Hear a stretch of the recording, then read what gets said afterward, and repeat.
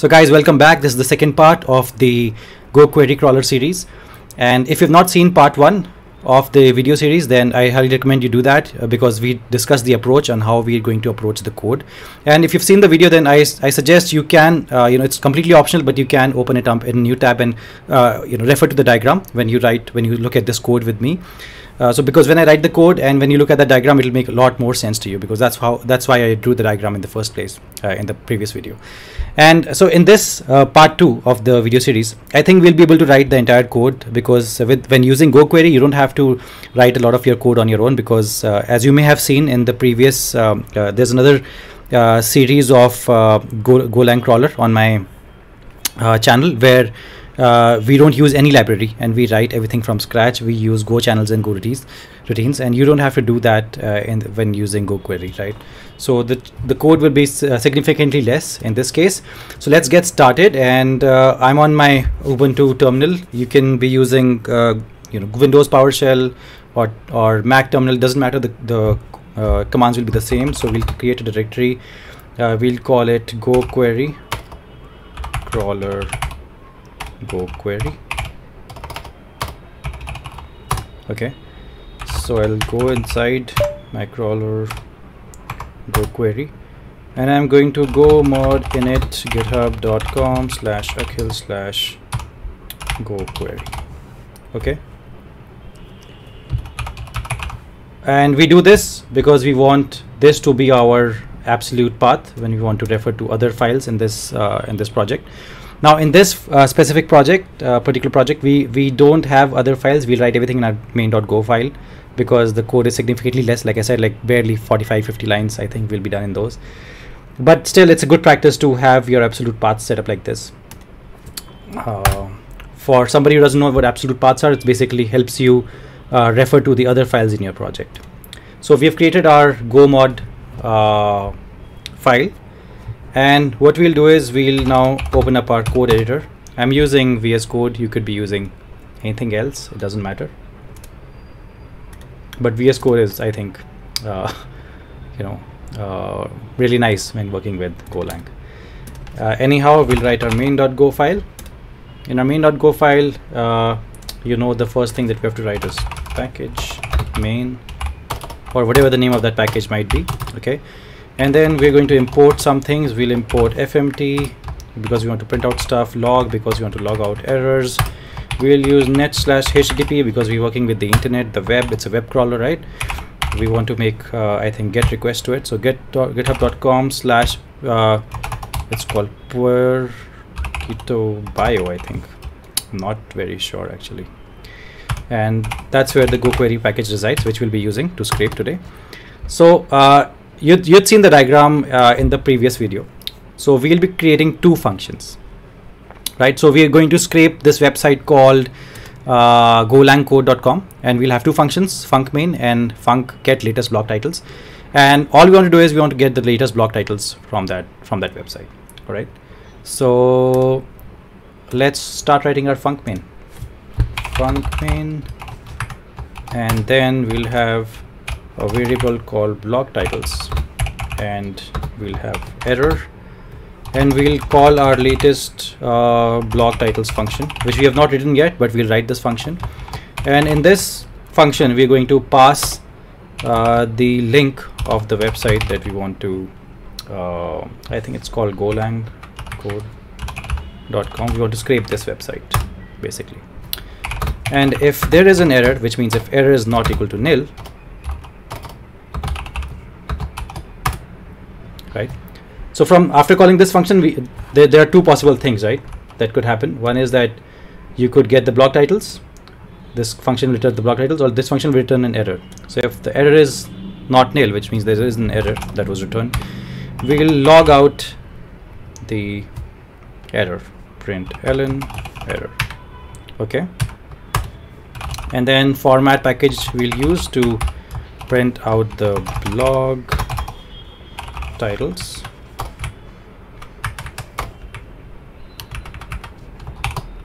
Okay, and then we'll use it again to print out the block titles.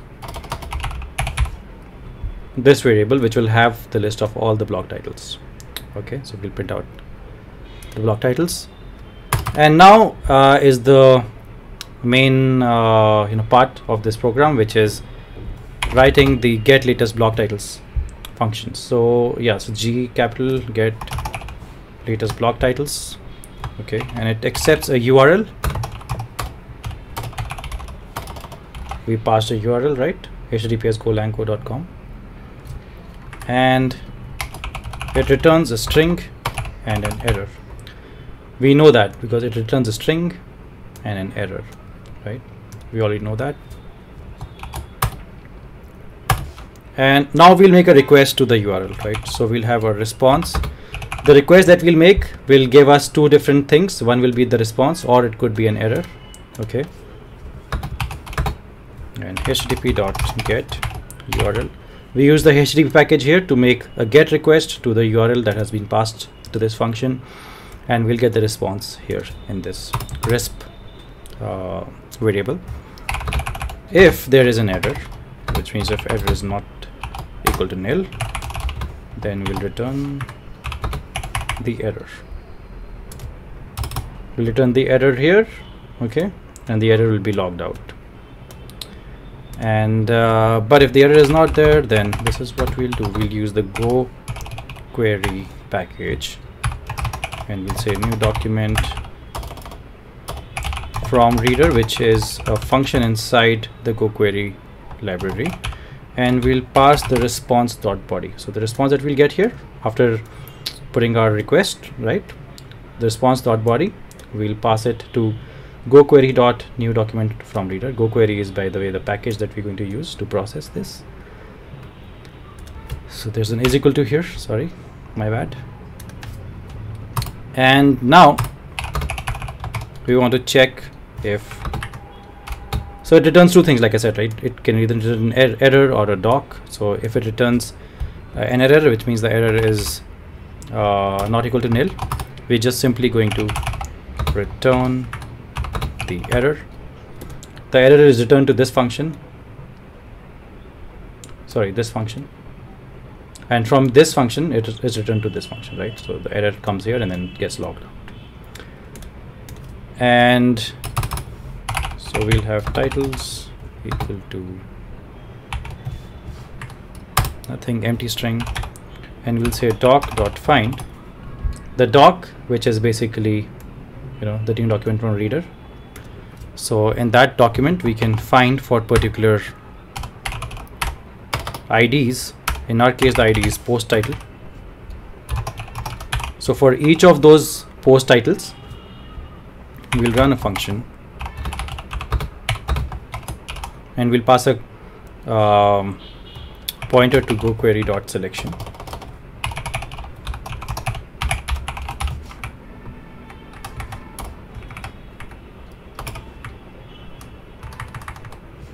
Okay, and now we'll write that function. We'll say titles plus equal to, we'll put these dash there, plus s dot text plus new line. Okay, and then we'll return titles and nil if there's no error, right? We'll return all the titles. So we took titles as an empty string, and we got the doc which was processed to us with the help of Goquery library. The function which we used was new document from reader, where we passed the response.body that we got when we sent a request, a get request to this URL. The response body was passed to this function, like I said, and we got something.